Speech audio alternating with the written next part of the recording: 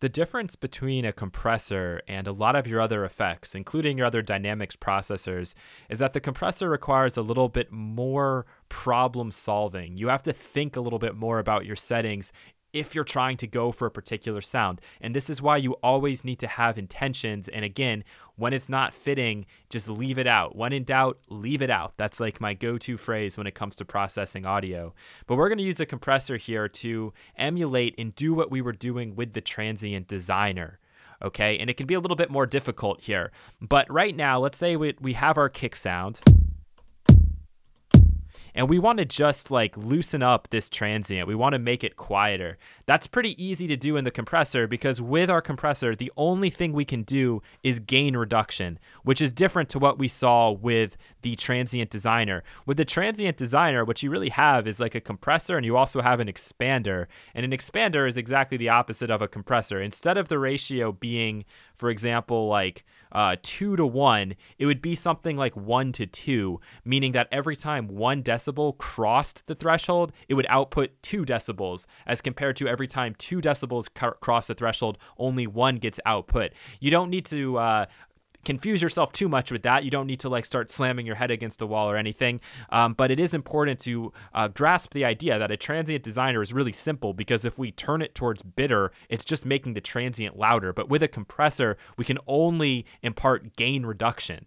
So I can't take this ratio and flip it on its head. So when we do try to make the transient stick out more, we're going to have to think a little bit more cleverly and start thinking about that now as I go through the first example, which is bringing the transient down. And bringing the transient down should be really easy for you. And again, this is all going to come down to our attack and our release time. If I want to bring down the transient, I look at this signal. The transient's the very first thing. So I need as fast an attack time as I can possibly get. So I'll bring that all the way down. And let's go ahead here and see what's going on.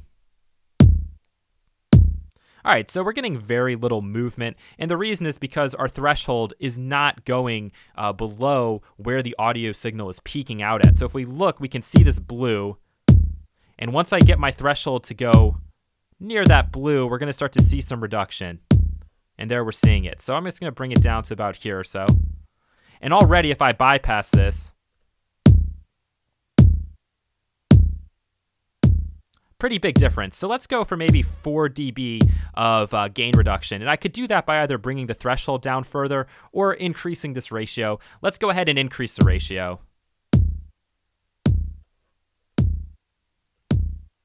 All right, that's probably a little bit too much, maybe a 1/8. That's about where I want it to be. And here, in this case, you can really experiment with the release. If our release is too fast, we're really not going to be getting that much gain reduction, okay? So you're going to hear this. If I go to 20,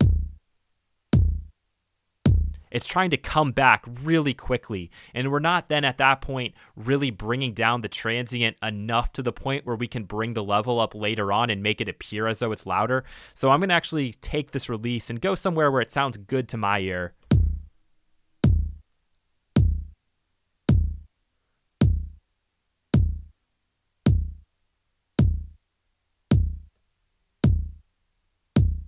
Okay, I like it about there. Maybe it's a little bit slow. It's going to be up to you. The slower we go, the longer it's going to be actually reducing the gain. So just keep that in mind. If we put this out to like 2 seconds, for example, it's not even really going to be recovered at all by the time it comes around and hits the next time. So that's way too slow, but for me, 0.5 is just about right. So let's take this and let's bounce it. Go back in and turn off the original, and now we can listen to what we have before and after. So here's the before and the after. So the after is a lot more quiet, but why don't we match the peaks again? And this is why you have a output gain control, so that you can actually match the amount of reduction that you're doing. The thing I love about this particular compressor, aka dynamic equalizer, is that it doesn't do any like it doesn't try to trick you into just thinking because you're using a compressor it's louder. It's very accurate, and when you're learning about compression, it's good to work with the accurate tools, because even the really good quality paid compressors, they just always make the signal sound louder, so you feel like you're doing something better, but that's not really what's happening when you are doing compression, especially here. But it will have the perception of sounding louder when we match the peak gain. So let's see what our peak is. 4.2. Let's check out our peak down here. We're at 11.3, so we have to bring this up quite a bit.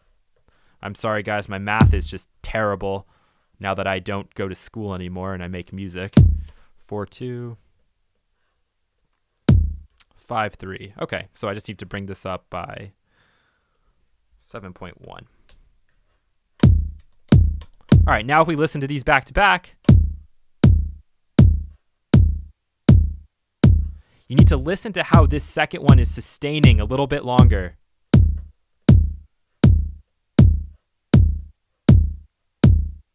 All right, so you see those envelope shapes? Can you see the difference there? I'll go ahead and just show them right on top of each other so that you can really see it. Choop.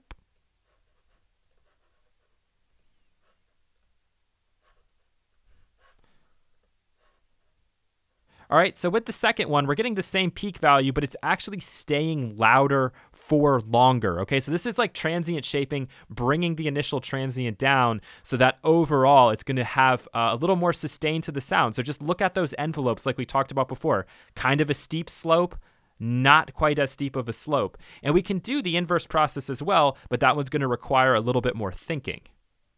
Now I want to do the inverse process. I want to have the transient sticking out more and the decay going down lower. So how am I going to do that if I can't flip the ratio on its head? Let's look at our controls and see if we can figure something out here. So I'm going to go back here into the wideband, just turn everything else off. So it's impossible for me to take this ratio and flip it, right? I can't expand the sound. I can only compress it. So what I'm going to do is I'm going to use this attack to actually let me start my gain reduction later on in this envelope. So instead of it happening almost immediately, I don't want it to start happening until about this point in the signal. If I can bring this down, it's going to emphasize the transient that much more. All right, and then I can maybe use some output gain to even trick us even more by bringing the signal up in general. So let's go in there and set that up. So we're playing back.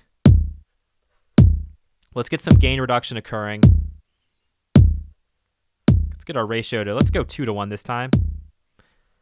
And with our attack really fast, again, we're going to be now pulling down on that transient. But as I slow that up, listen to the beginning of the sound and hear how it starts to pop through. You can definitely hear that.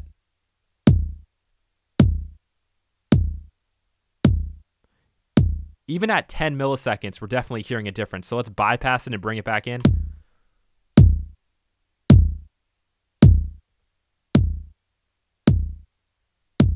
So the transient is sticking out more, but it is still sounding a little bit quieter. And that's just because we could go even slower on this, but what I'm going to do instead is use output gain to try to make this up. So let's go and add a little bit of output gain.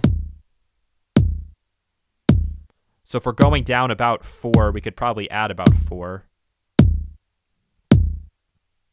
And let's bypass. And now I'm going to mess with the release a little bit.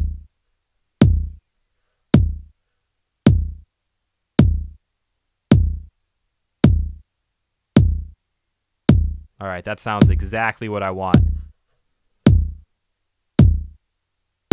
So you can hear that extra sustain. You can hear that extra low end ringing out. But once we put this compression in, it kind of goes away.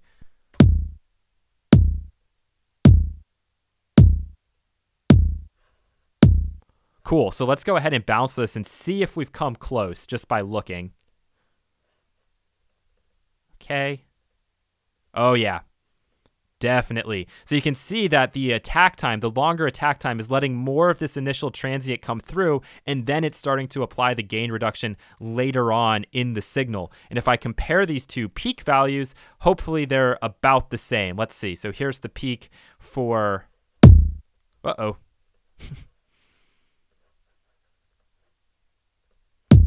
So this peak is again 4.2. And this peak is actually at 2.1, so I could even bring this down a little bit more.